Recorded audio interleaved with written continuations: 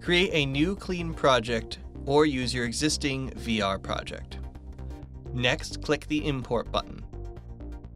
If this is your first time using the asset, we recommend downloading everything, including the demo scene.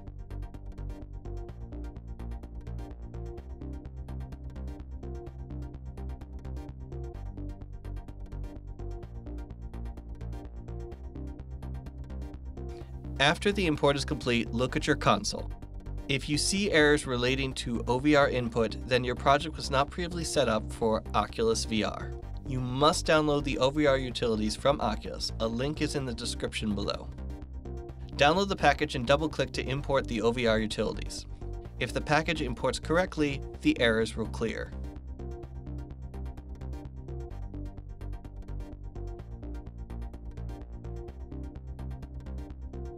Open the bare bones scene.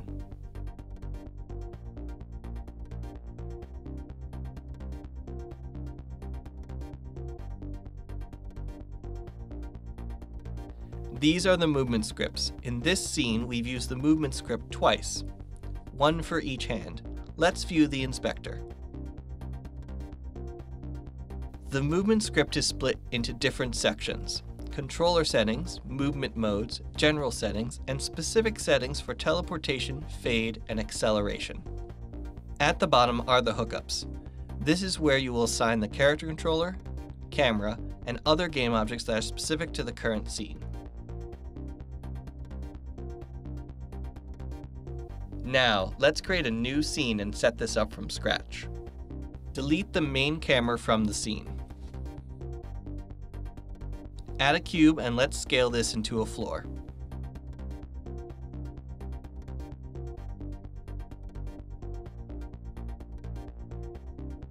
Now go into the OVR folder, then the prefabs folder, and drag the OVR camera rig into your current scene. Make sure that your new rig is above the floor that we just created.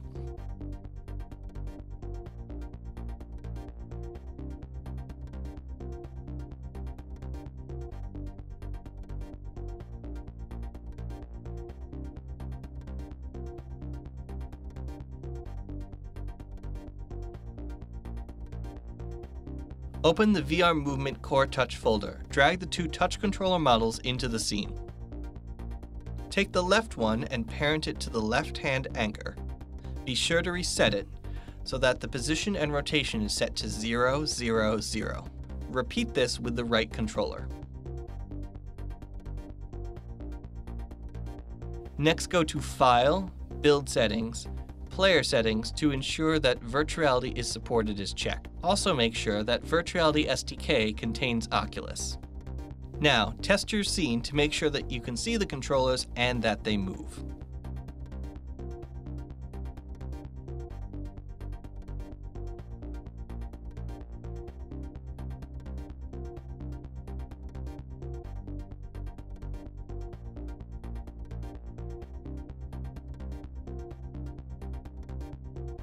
Next, apply the character controller to the camera rig. Scale it down to a size that will work for your project.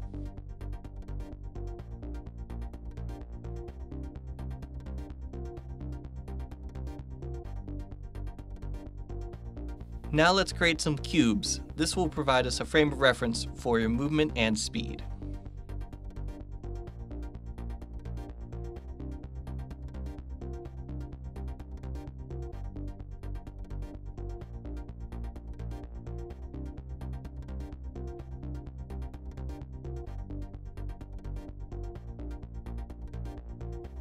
Now we're going to create the movement controller prefab.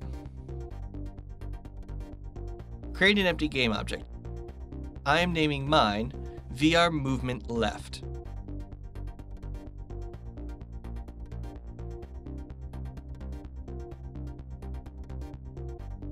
Add the VR Touch Move script to this game object.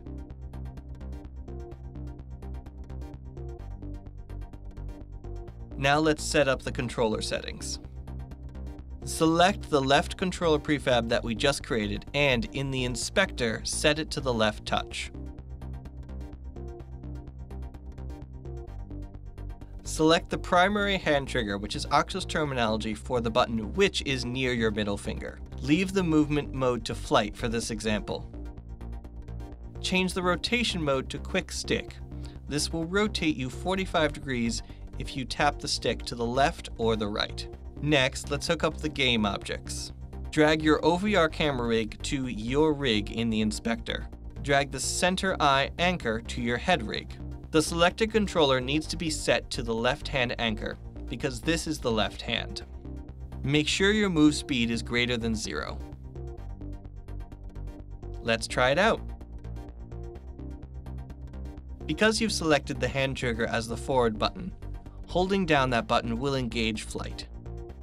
Flight works by moving you in the direction that you are moving the controller in 360 degrees.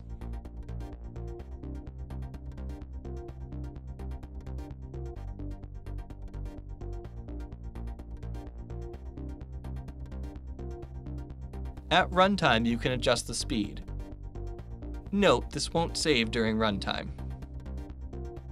Once you find the right speed, adjust it in the inspector.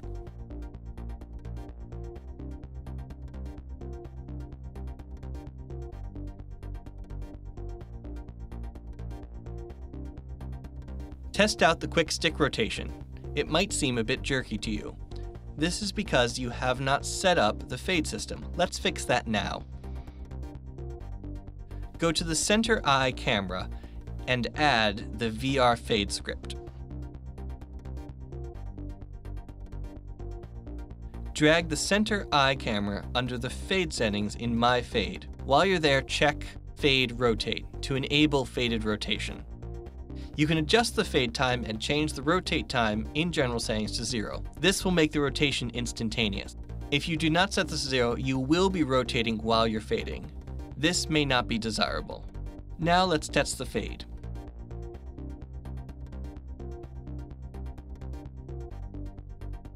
Now that you have the basic setup, you can configure it for your game or application. We have a keyboard mode for those working with other team members who do not have touch controllers. This also provides you a quick way to debug your game. With keyboard configured, you can then use WASD in place of your touch controller. Q and E will rotate you regardless of the rotation mode. Let's get back to the flight configuration. First, add a visual component to your tracking space so that you can see the rig more clearly.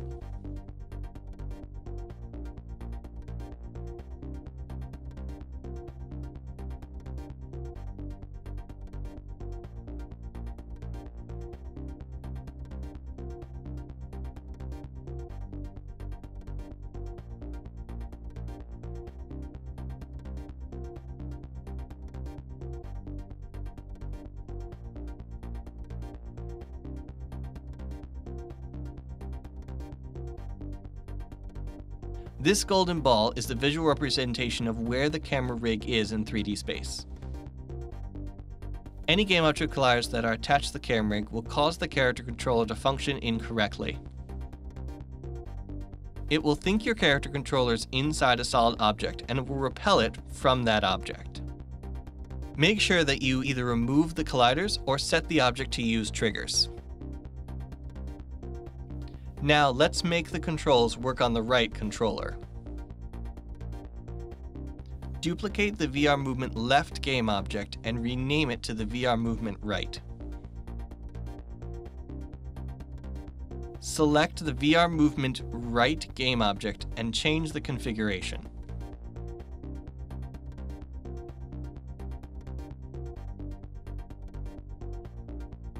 Drag the right hand anchor to the selected controller hookup.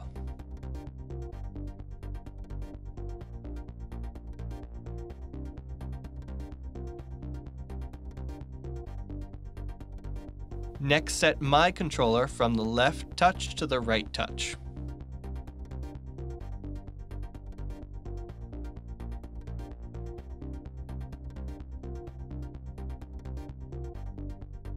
Let's test it.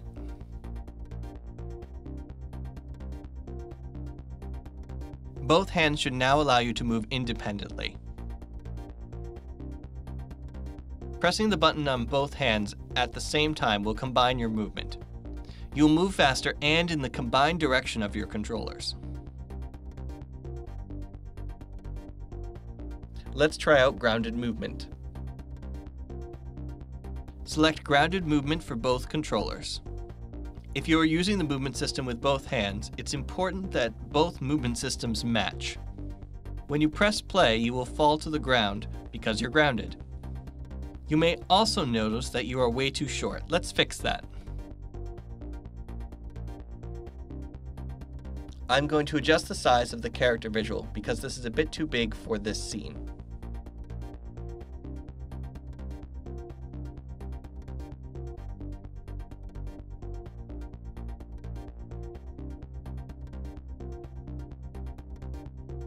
Select the OVR camera rig and adjust the character controller's height and position.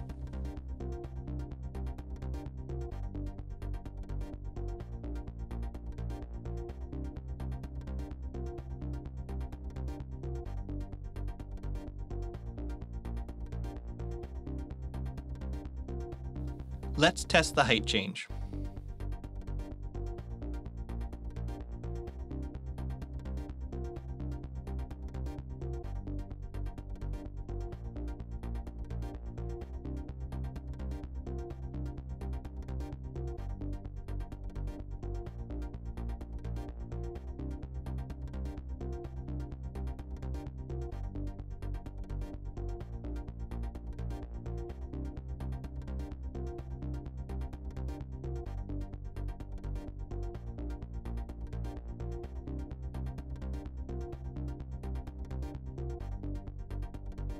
Thank you for watching.